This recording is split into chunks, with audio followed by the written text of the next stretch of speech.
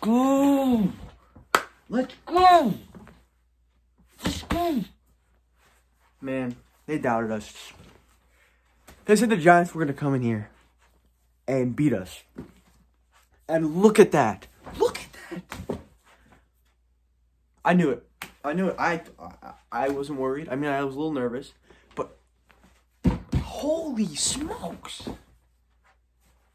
We just said, and literally just won the whole thing. Like, we just destroyed them the entire time. They had no chance after the first quarter. 0. Man, I'm so happy right now. Holy moly. That's so tough. All right, let's start off with some of the stuff. First of all, perfect play calling. Perfect. We ran the ball a lot. And Jalen didn't even get in like many like bad tackles. Gainwell went off. Sanders went off. Scott went off. We had more combined rushing yards between them three than the Giants had their entire team. And they said the Giants were going to come in here and beat us. Jeez, bro. Danny Dimes was trash. I mean, we contained him. He ran a little, but nothing even close to what he did last week. He had like, I don't even know how many yards he had, but like, it was just like trash time yards. But play calling, it was insane.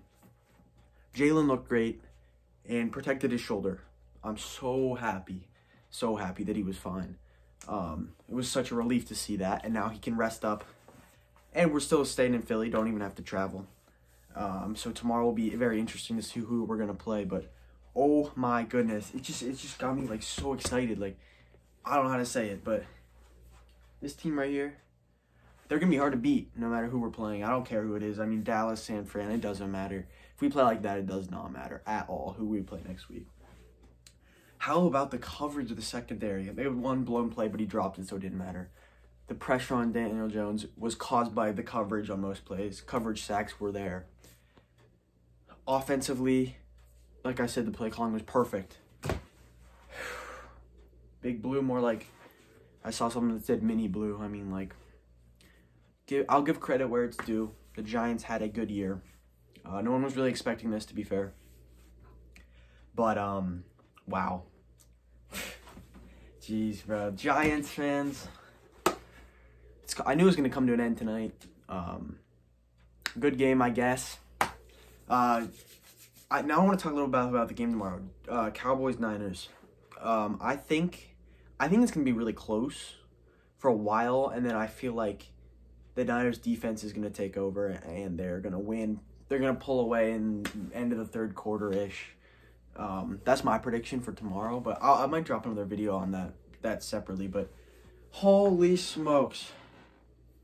That defense. Gardner Johnson was making tackle after tackle, making great hits. Blankenship had a good game. He has been great. The linebackers did well. Reddick is everywhere. Hassan Reddick is everywhere. On every play, he's just always there. It doesn't even matter.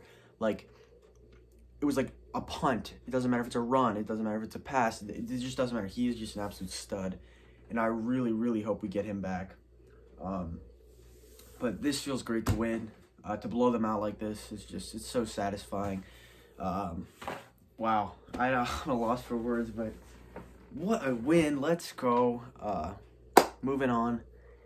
Next Sunday at 3 p.m. I think is the NFC Championship, and I think I have really good feeling about it right now, no matter who we're playing.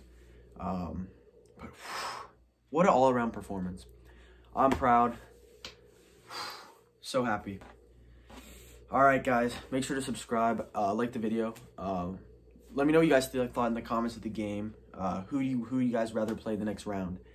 And I'll see you in the next one. Peace.